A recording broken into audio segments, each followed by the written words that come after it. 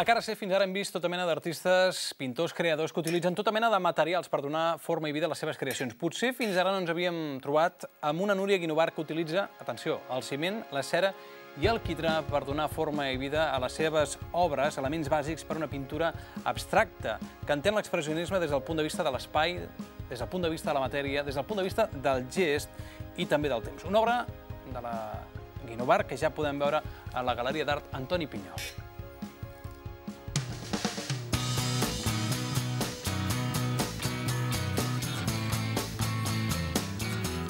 Són planxes de porexpan que van forrades amb roba de cotó.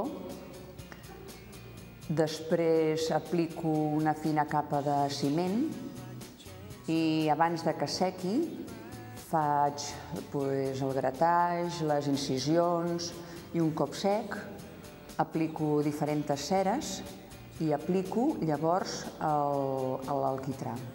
Més tard ho trec frotant perquè quedi remarcat el que és el dibuix o les marques que hagi fet.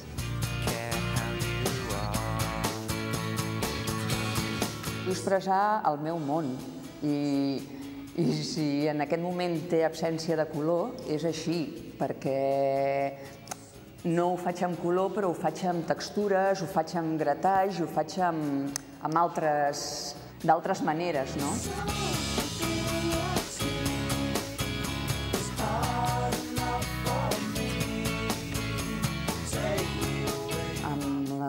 Tècnica que feia servir antigament, que predominava el color, sempre mirava cap enfora, vull dir, les coses que succeïen a fora, i de sobte, amb aquest material, no sé, és com que em miro més a dintre, o sigui, m'ajuda a treure coses íntimes, i per mi és molt gratificant.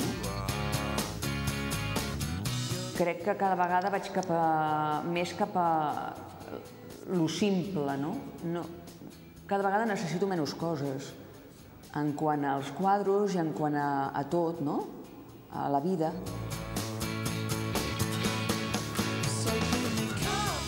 Bé, amb color és tot més cridaner, I en els meus quadros jo veig silenci, a pesar que dic moltes coses i per mi molt profundes i molt íntimes, però n'hi ha silenci i jo el veig així.